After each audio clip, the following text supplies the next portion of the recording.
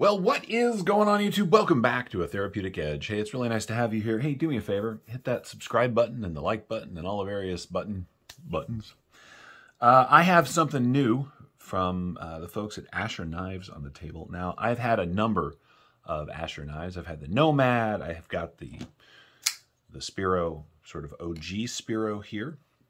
This is a personal favorite, sort of budget-friendly, easy carry. I just love the design. So when he mentioned that he was making a new Spiro in full tie, I said, okay, let's check that out.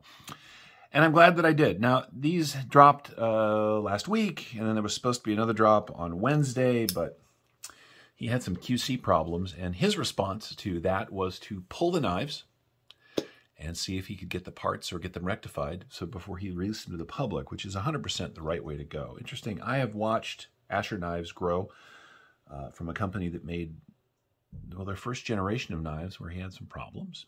Then he kind of got it figured out. And then he's come forward with great knife after great knife after great knife. He's always been a really straight shooter.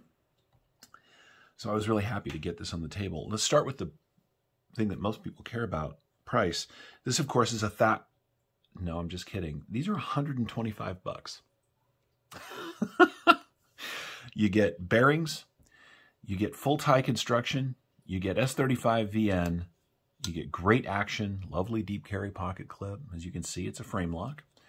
The action on this knife is superb. It does have this sort of half width, half length fuller, which you can easily spidey flick the knife open. This is definitely a user slash knife nut sort of knife. It's got all of the cool features that leans into all the things people really enjoy.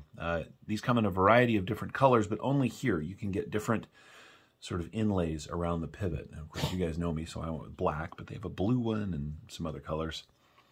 It's got a really nice back spacer with a lanyard tube built into it, a lanyard post, excuse me. I don't lanyard, but you know, you might. It's a different animal than its sort of older brother here. Both are S35 VN. Both have, you know, this is a tie on this side. But this is definitely a new generation of knife. Feels a little better. It's a little bigger. Not much, but just a little bit. Yet either one of these is fantastic. I waited because I like the thumb studs on this gen here. So an opportunity to get another thumb stud opener from him made me really happy. This one does not have the Asher Knives pivot. He's come a long way with that, as you can see. And at $125. Now, I say that, and people are like, that's a lot of money. Well, it is, but this is S35 VN and all titanium. This is S35 VN and all titanium. Well, okay, and mostly titanium. This does have the bog oak inlay. The all-tie version of this, which is the Sebenza 31, is $550. This is $125. Now, am I saying that this knife is a direct competitor to the Sebenza? I'm not. There are things about this knife that are exquisitely done that you're not going to get in a $125 knife. But I will tell you that you are definitely punching out of your weight class with the Thai Spiro here. It is really comfortable. The blade, this drop point blade, is really, really good for your everyday carry needs. It's got an exceptionally deep carry clip, as you can see. It's actually deeper than the knife. Now, that may not be everybody's favorite thing. I get that. But I like the way that it looks better than the OGs, right? And it's deep carry for real, as opposed to this one, which is deep carry sort of. I was and remain thoroughly impressed with this knife from the moment I got it. Now, I ordered this. I don't generally chase his stuff. Some of you may already know. His drops tend to sell out really quickly, which is more power to him. But on the day that these dropped, he said on Instagram that there were more coming. And so I reached out and I said, hey, man, I want one. And so he sent me an invoice, and I paid for it. Yay. And I'm glad that I did. Having expensive knives around is cool. I have a fairly expensive collection at this point. But having a really good set of cutting tools that don't break the bank means that you've got stuff around that you can loan to people if you need to. If something happens, it's not the end of the world. And yet you're not suffering when it comes to quality. This is a really great knife. Let's talk about it a little bit, shall we?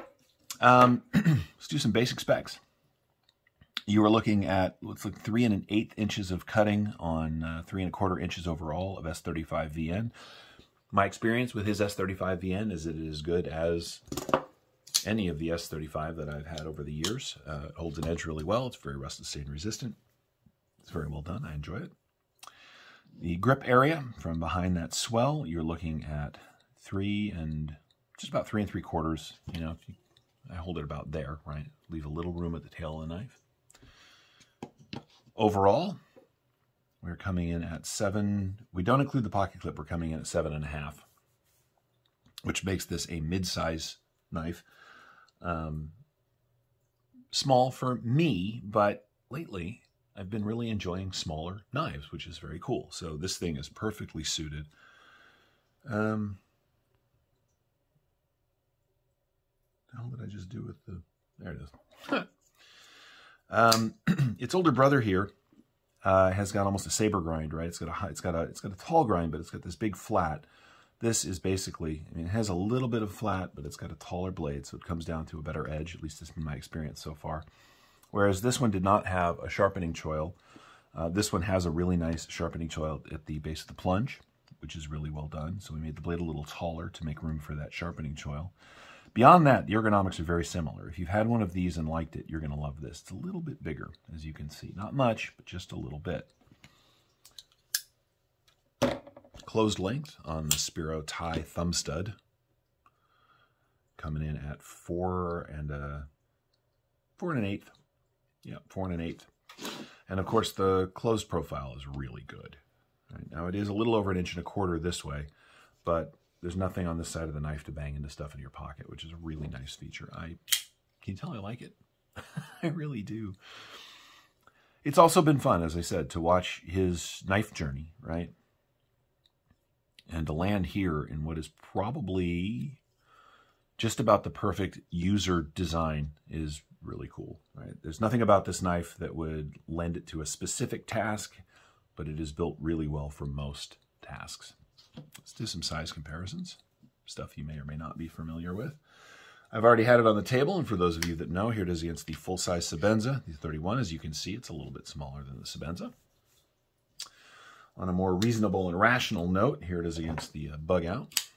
And it's bigger than the Bug Out, but not much, right? Very similar in overall dimensions. It's just taller and a little heavier. Of course, since it's titanium, it would be. If you like the Bug Out as a using tool because of the long flat and then the belly on the blade, you're going to really like the Spiro.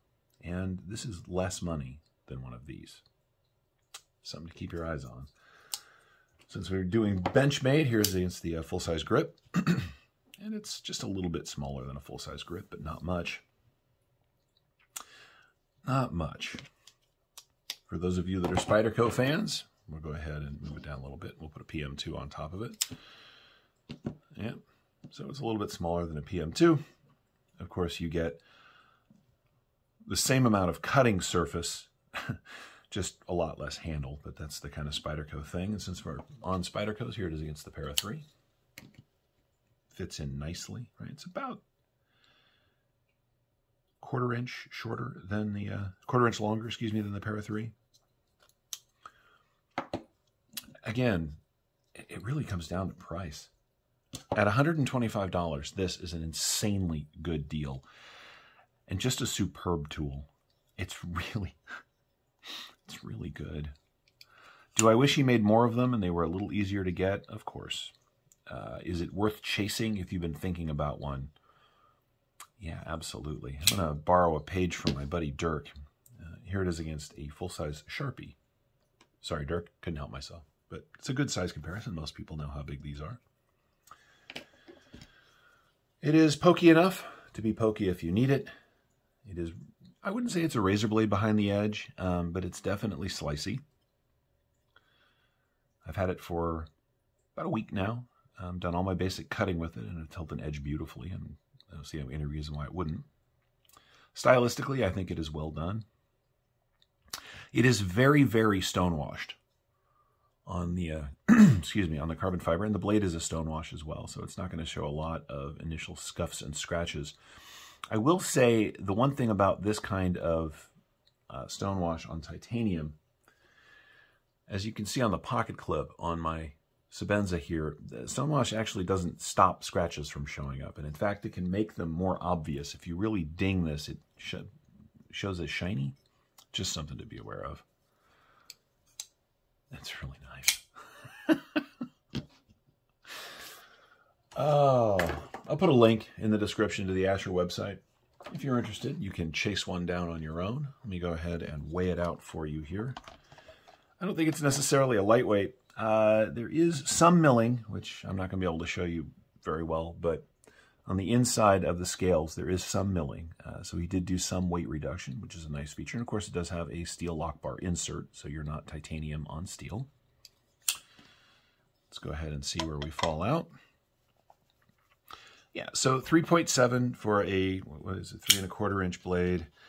3¼ inch blade overall. It's a little bit over that ounce per inch that a lot of the hardcore EDC guys really look for, but I will say that it is wonderfully balanced. It just, I don't know, it feels light in hand, which matters, right? The way that you know, like how thick it is here and how well the handle like fits into your palm. This all affects the way the knife feels. So even though it's not an ultralight, it still carries very well. And because of the lean design, the nice deep carry clip, which has good spring and good ramp, it sits in the pocket really well too. Let's go ahead and get a look at how much of that S35 you get.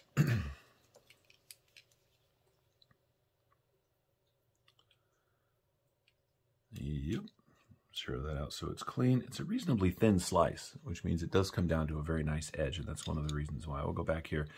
So yeah, you're looking at about 2.5 millimeters. By way of example, a bug out, which has a much, a Griptilian, which has a much thicker blade, you're coming in at almost 3 millimeters, right? So noticeably thinner than something like this. But again, knives aren't supposed to be pry tools. And if you start with thin blade stock, this is something Nick Shabazz goes on and on about, and he's not wrong. If you start with thin blade stock, it's easier to come down to a nice refined edge. So there you have it. That is the Asher Knives Spiro Tie Thumb Stud Edition, the newest iteration of the Spiro knife from the folks at Asher Knives. I am very happy with it. I think you would be too. There will be a link to the Asher website in the description. I don't get anything from this, but I like to support a nice maker when I can. So take a look, see what you can find, and I hope you enjoyed this look at this knife. Thanks for watching. We'll see you next time.